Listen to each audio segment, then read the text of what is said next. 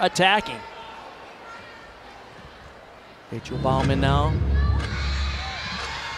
on floor. 9-9-2-5 was the score for Victoria Wynn in that leadoff spot for Florida.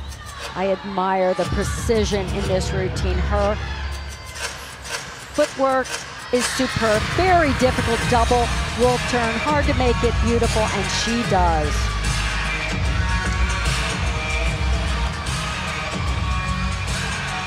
Opens with her combination pass. Back 1.5 to a front full.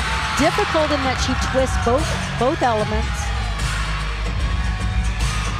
Now watch the footwork. How precise has she? Steps across the floor. Up on high toe. Beautiful. Full extension, and her legs are exactly even, parallel with the floor on those straddles.